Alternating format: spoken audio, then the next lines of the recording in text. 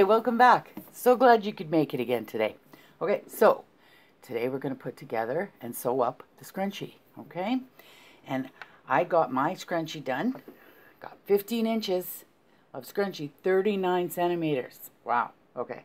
That took me a while. And I did rip it back a couple times, but that's okay. That's how we learn, right? If you make a mistake, you go back, you either fix the mistake. If you can't fix it, you just start again when it comes to knitting. Okay, so here we go. You will get better as you go, and things won't take as long. Don't get frustrated, okay? Don't get frustrated. It's all calming. Okay, so I've got my hair tie. Found my hair tie. Got a pair of scissors, okay? And I've got my darning needle ready to go. And I found a nice piece of cardboard, nice hard cardboard, so it won't bend when we're trying to work with it, okay? Now, here we go. Let's finish casting off. You slip the first one, and then flip it over, and then you go ahead and cast off. Let's cast off our stitches there, okay? Remember, you're going to knit a stitch, and then take the last stitch and flip it over. Flip it off. If you have to go back to the cast off video, go right ahead. I might just do a couple of little videos too that are really short for you just to kind of reference and that you can save in your little library there, your YouTube library, and then you can go back and reference those laters. Laters. Nana talks funny sometimes. Okay, cool. Alrighty. Almost done, almost finished those 15 stitches. And then it's going to be all finished. I'm going to be so proud of myself for getting this done. And I'm going to be proud of you guys too for getting yours done. And it's going to be so pretty. I don't have any hair to put in a hair tie in, but I'm sure Sam will be able to wear it. Alright, so we want to have a nice long tail. Got a nice long tail because that's the one we're going to use to sew it up. And we're going to pull that through. All done. Okay, let's take a look. Let's put our needles to the side. All done. Look at that. Holy. It sure is pretty, eh? Look at the colors in that. Isn't that gorgeous?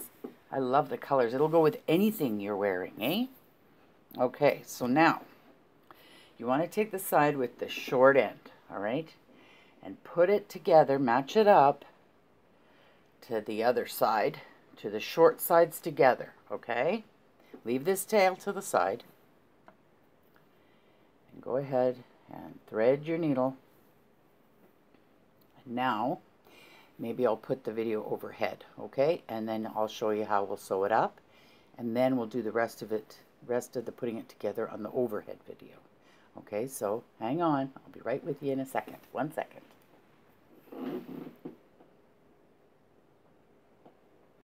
Okay guys, here we go. Now we're going to take this piece that we just finished making. We're going to fold it in half.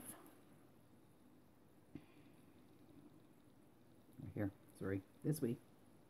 Because I'm going to go from back to front. I'm going to sew this way towards me. I find that a little easier, but whatever works for you. Okay, and if you need someone to give you a hand, ask Mom or Dad or whoever's around, Grandma or Grandpa. Okay, now we're going to put the needle through there and back through here just to give us a nice secure start. Okay, give it a good strong tug. All right, now we're going to go through two. See how this is this top here? See how this is this is one stitch right here. See that? That's your cast off row. And this is your cast on row. And here we're going to grab these two too.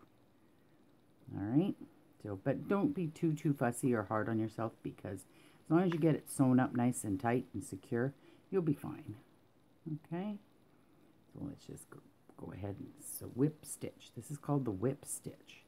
I just know I like to at least get two in there at the same time. Okay. Okay, there we go. Get a little snug up. Now we're going to go all the way along. Nice little tug. Like I said before, these plastic darning needles, they're kind of nice because they're not sharp. So even if you poke yourself, it hurts a little bit, but you're not going to break the skin. And remember, don't use it as a weapon against your sibling or brother or sister. Okay? It's just for crafting. Okay? A little snug. There we go. But you want it still to lay flat. Okay, there we go.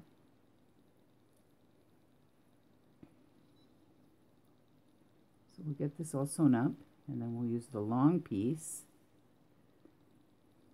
We'll get through 2 there. We'll use the long piece to sew down the side. And I'll show you that right away as soon as we get through. It's whip stitching this part.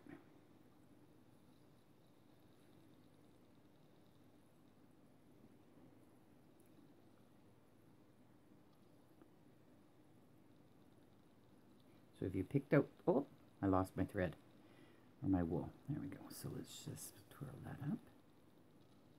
Push it through there. There we go. Yeah, we're almost finished here, so that's why it's getting short. Because I didn't have, I should have left a little bit more when I first casted on this project. I should have left maybe a little bit longer tail.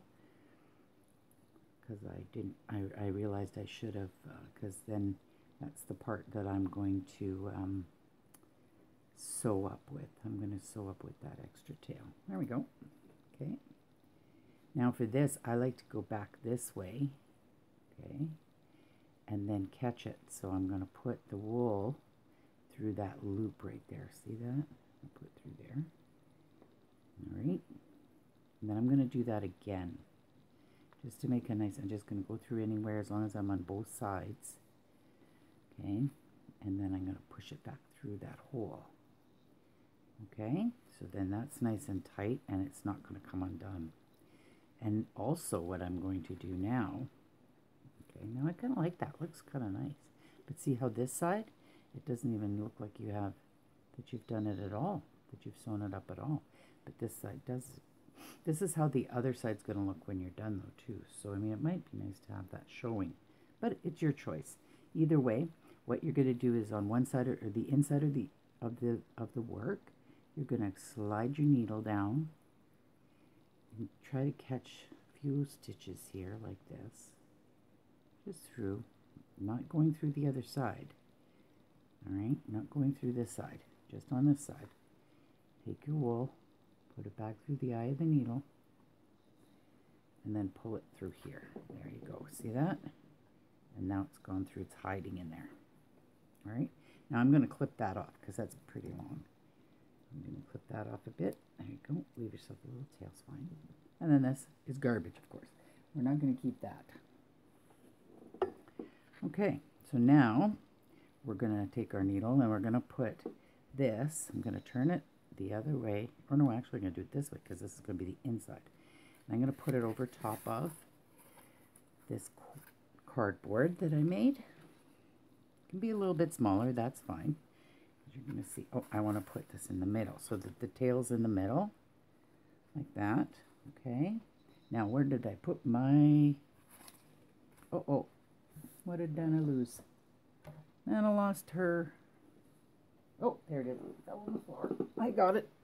Okay. My hair tie. Okay. So now I'm going to take this hair tie and we're going to stretch it out, put it over top. Okay. Just like that. Isn't that neat? You know, I was at the dentist on Monday and I was telling the dental assistant there that I was doing this video, and she said, "How do you get the elastic in the scrunchie?" And I thought, you know what, yeah, I didn't know either until I saw this pattern, and I went, oh yeah, that makes total sense. Okay, so see, you've gone and put that over top. Now, you're going to take your thread, and now I've left lots, so that's plenty to go around the whole scrunchie. We're not going to do this all under this kind of camera. I'm going to just go so far, and then we're going to go back, and so we can talk to each other face to face. Okay, so here we go. Now, we're going to just fold this up. And look at. Isn't that cool? Look at those. Remember when I told you we make knots on the side? Those knots line up. Look at that. Hey, cool. Now, we're going to do that knot where we go through one side and go through the other. Oh, you know what? I can't make it go through. So here I'm going to turn it around. It's easier for me to work from back to front, just because my hands are sore here. There we go. So we're going to go through, make a nice tight one to start with. There. Be patient, remember. It's all about the patience. And do it again in the same hole. All right? There. Perfect. Now, you can either grab the knot and actually sew the knot itself. See? Grab 2 stitches, grab 2 stitches, or you could even go in between, like that. So you're in between the knots. I like going in between the knots right now, because, let's see. Oh, what happened? I got to cut through there because that's not, there we go. A whip stitch. I don't know, what do you think? Do you think I should do it that way or go through the other way? Well, I can even change my mind right halfway through, because it's my scrunchie. And I can go through there and go through there and go that way. There's no wrong or right way, as long as you end up with the same result, because it's a creation that you've just made. Yeah, that's right. Some things there are right and wrong ways to do things, I have to admit, especially if you're making like a sweater or something like that. But if you're just making something like a scrunchie for yourself, you can play with it and you can learn different techniques as you're doing it. Okay. Just going through, just pull the threads, wool out. There you go. Okay. So, see how those line them up nice, and then it'll be exactly the right length all the way around. So you're going to go all the way around like this. I think we'll hit the corner together, or the top there. Oop. All right. We'll do this one. And when you're coming to up here, we're going to just kind of hold it up and do it as we go along. Okay? Just like that, all the way around. Until you're all done, and then this will be right inside the scrunchie. Okay, so I'm going to let you do that while we're chatting, or on your own if you want. And we'll go back to the other video. And we'll be face to face again. Okay? Good stuff. Be able to finish that on your own, okay, without too much help. Sorry I can't be there in person to help you, but we'll do it this way for now and see how that goes. But at least the kids are in school now with COVID. They're back in school. That's another thing we've been able to open in Winnipeg, and we're doing a lot better. Pretty soon everybody will be able to have their vaccinations, and we'll all be hugging and seeing each other again for weddings and special occasions, and I don't know. I think I'll be just so happy when that all happens. Other than that, our next project we're going to be working on is going to be the granny squares. So on Pinterest, I don't know if you're allowed to go on Pinterest or not, but even on Pinterest, if you look up granny square projects or patterns, you'll find so much stuff about the granny square. I'm going to put a link to some different ideas that you can do once you've learned to master the granny square in crocheting. And it's a good idea to, you know, have a thought in your head what you'd like to make first.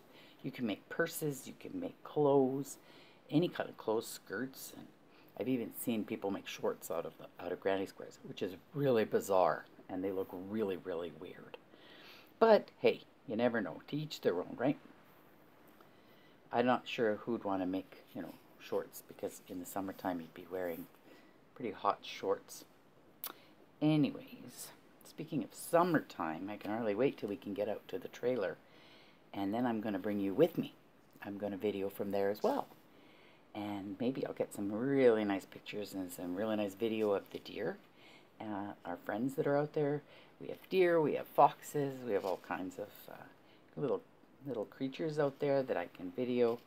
My next door neighbor, or not my next door neighbor, my neighbors there too are squirrels. So many squirrels. Anyways, so look at, we're coming around the corner there, so I kind of pinched it. Can you see that? Can you see how I pinched it there? So come around the corner. Yeah, it's not going to take me long to get this sewn up. I know I'm a little faster than you guys, but that's okay. Take your time. Like I said before, it's not a race. Just get her done. And you can sew it up any way that it works for you, as long as you can get it sewn so it's secure enough to wear in your hair. Oh, you can put it on your wrist to make it a bracelet. make a really giant one and you could make it into a necklace. Of course, not with a hair tie in it, but just a regular piece of elastic. Like I said, you could just turn it into like just something to put on an adornment, it's called. An adornment, there's a good word for the day, adornment. Something that makes something else pretty. I'd say that's what that means. Okay, I'm coming to the end. Oh boy, that was fast, eh? Okay, I'm also going to put a few links. I'm going to do another couple of little videos, really short, quick ones. That'll just be, let's see, a knit, how to knit the pirate way, pirate method.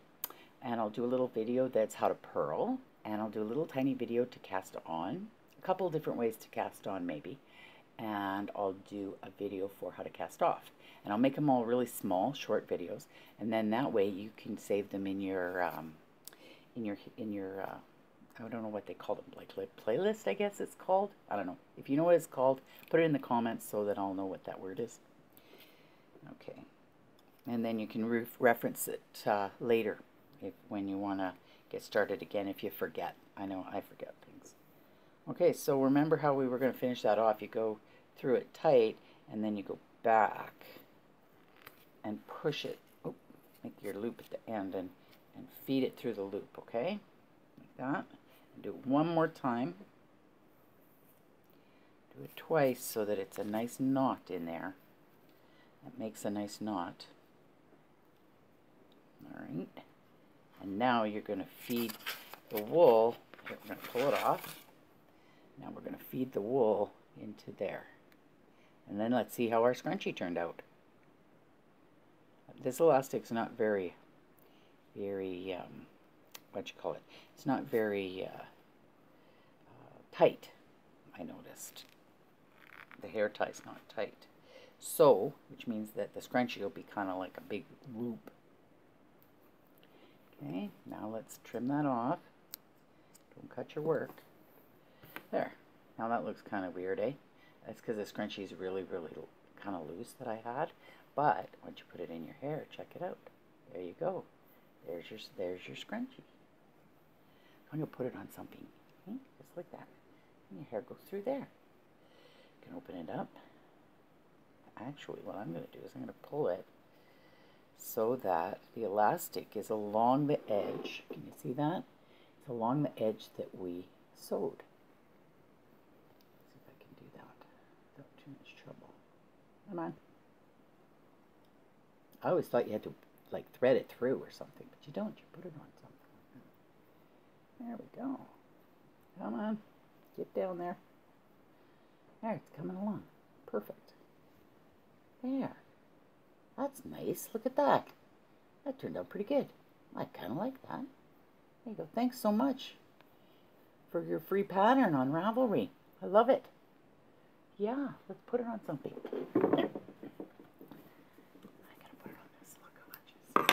We'll just pretend that that's a ponytail. And there you go. Look at that. Isn't that nice?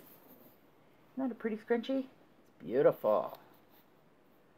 Good stuff. Okay, so we'll catch you next time when we're ready to do our, when I'm ready to show you how to make a granny square. Okay? In the meantime, I'll try to get those little videos on for you for just regular knitting. And there you go. I like that. That turned out really good. Thanks for watching. Thanks for dropping me in. Okay?